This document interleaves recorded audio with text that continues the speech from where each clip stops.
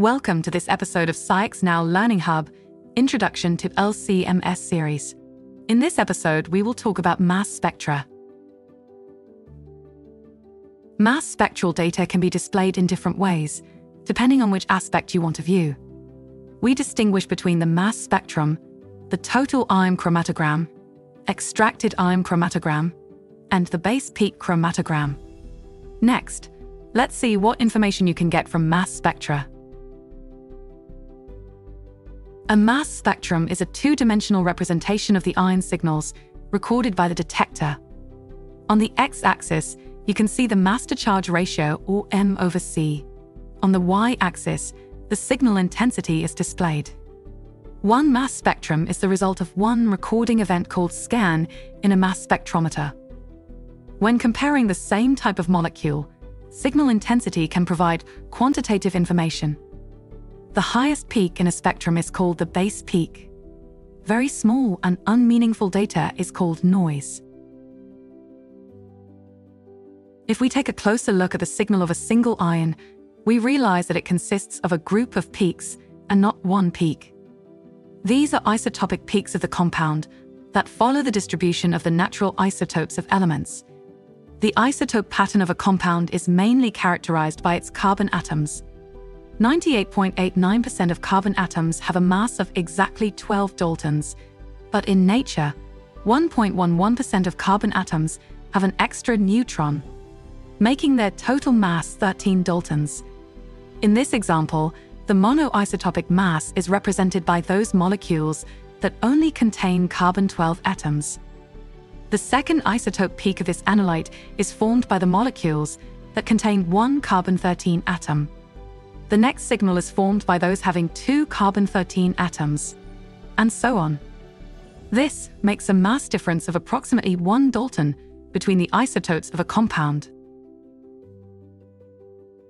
You can get valuable information from the isotope pattern of a signal.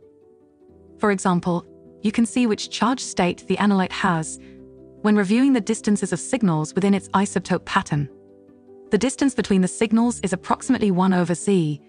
That is, for singly charged ions, the distance is about 1 dalton, and for doubly charged ions, 0.5 dalton.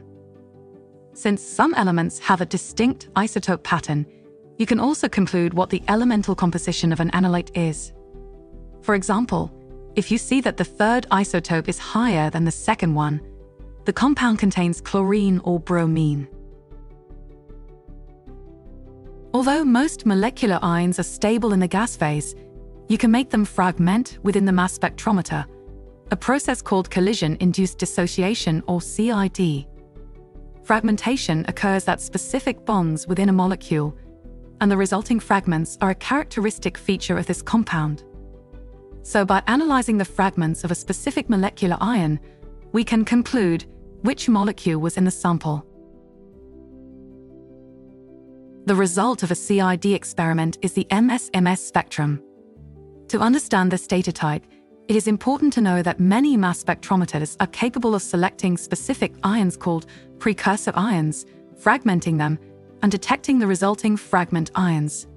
Because the fragmentation occurs at dedicated molecular bonds, the fragment spectrum can distinguish different molecules, even though they have the same precursor mass, as shown in this example.